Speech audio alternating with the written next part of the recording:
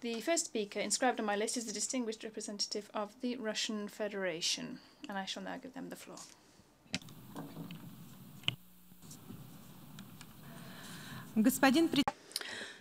Mr. Chairman, allow me to congratulate you and all the members of the Bureau of the Fourth Committee on your elections.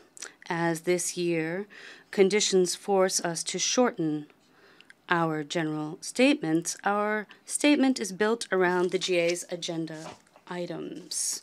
The international cooperation in the peaceful uses of outer space, which is item 51. The basis for discussing this issue, that of exploration and use of outer space, is a universally accepted principle, one of the norms of international outer space law, which have been codified in particular in the Outer Space Treaty of 1967. We note the importance of a broad international cooperation on issues of exploration and use of outer space under the central and coordinating role of the United Nations, and this with the full and effective involvement of the Committee on the Use of Outer Space for Peaceful Purposes. We are against the interpretation of international law norms which exclude or put into question the imperative nature of the principles of the first and second articles of the treaty. According to these articles, the use and exploration of outer space, including the moon and all celestial bodies, is the province of all humanity. Outer space is open for research and use by all states without discrimination on the basis of equality and in accordance with international law, with free access to all areas of celestial bodies. And it is not subject to national appropriation by claim of sovereignty, by means of use or occupation, or by any other means. These principles were reaffirmed in the Declaration of 1970, which was adopted by consensus and dealt with the principles of international law regarding friendly relations and cooperation between states in accordance with the UN Charter. Any attempts to revise or to replace these principles and norms through reinterpretations is unacceptable. We are concerned by trends we see of certain states to include in their policies approaches that are outside the United Nations aegis on issues of using outer space resources.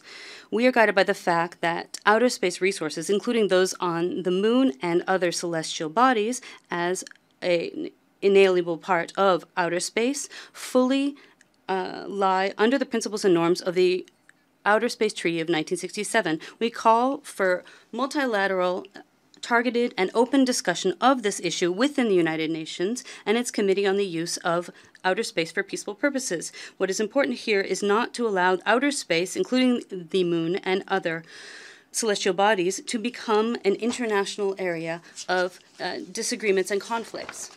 Artificial forcing and agreements of laws and standards on practices taking place in outer space with the interest focused on business leads to serious risks. We wish to stress that according to the treaty, the activities of non-governmental legal bodies in outer space can only take place in accordance with its norms and with the agreement of the relative states.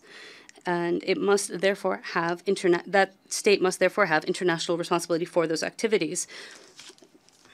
United Nations Relief and Works Agency for Palestinian Refugees in the Middle East, item 52. Under the difficult conditions in the Middle East currently, including the exacerbating circumstances of the coronavirus pandemic, Palestinian refugees are more and more dependent on the assistance of the international community. Russia places particular importance on the work of UNRWA and highly values the agency's contributions to easing the situation of Palestinian refugees, improving education, healthcare, and social services for millions of people in Gaza, the West Bank, and other areas. What's important here is to ensure that the agency is not working to deal only with the issues of refugees. It is one of their main components, of course, but we must ensure that UNRWA has appropriate resources to continue its key areas. Especially, we value the fact that unlike other international bodies that are focused on humanitarian issues, the agency has continued over many years to be able to be balanced in its approach despite outer influence and on its issues, and has been able to avoid politicizing its efforts. Russia, as a permanent member of the UN Security Council and an active participant in the quartet of international mediators, is of the view that support for the work of UNRWA is something that will allow for progress to be made in solving the Middle Eastern issues on hand on a basis of international law. Agenda items 54 and 55, peacekeeping operations and special political missions. We consider the activities of peacekeeping operations and the special political missions of the United Nations to be key instruments in supporting international peace and security. We value the efforts of the UN Secretariat to ensure the security of the mission personnel during the period of this pandemic, and we note measures that are being taken to continue their effective work in very difficult in the very difficult conditions of this epidemic. Despite all the current unprecedented conditions, it's important that the further evolution of peacekeeping operations and special political missions continue on the proper path in accordance with decisions taken by member states. The most important here must be the respect of the sovereignty of host states in accordance with the UN Charter. For the blue helmets, what is important here is to ensure that they maintain the basic principles of peacekeeping, the agreement of both sides, and a balanced and impartial approach. What's important here is not to forget that the main purpose of the UN missions is to ensure peaceful regulation and solutions to conflicts through political means, as is laid out in the UN Charter. We support the call by the Secretary General for a global ceasefire. This would ensure the necessary basis for continued mediation efforts to mitigate conflict situations and allow sides to achieve political solutions and to move forward in processes towards national reconciliation. Despite the temporary difficulties due to the pandemic, it's important to maintain those successes that have already been achieved in achieving peaceful agreements. What's important here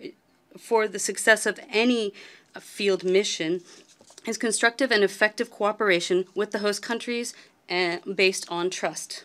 We expect that it will be necessary and further to improve the tripartite cooperation between the Security Council, contributing countries, and the Secretariat to bolster partnership and cooperation.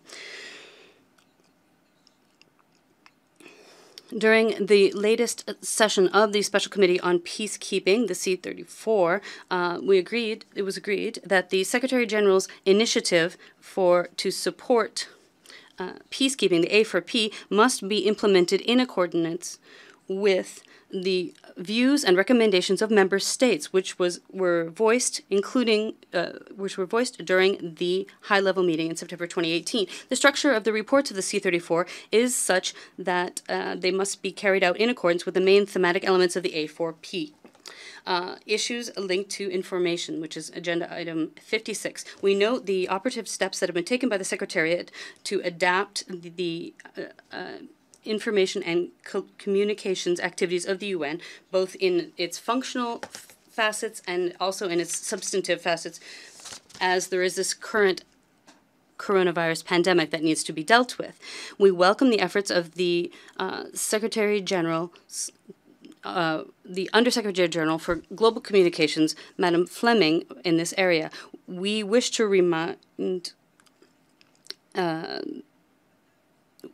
recall the fact that it is important for the UN that the UN headquarters limitations that have been put into place must ensure maximum comfortable conditions for work for those accredited to work at the United Nations, especially for media, as well as there must be a step-by-step return to normal functioning. We place great importance on the fight against disinformation during this pandemic. It is being carried out by nefarious attempts by specific countries to find those at fault for the beginning of this pandemic, and also to share through mass media threats and about new infections. We have been carefully following the development of the project, which is called Verified, and we hope that it will be publicized. All publications within the framework of this campaign will be politically neutral and balanced.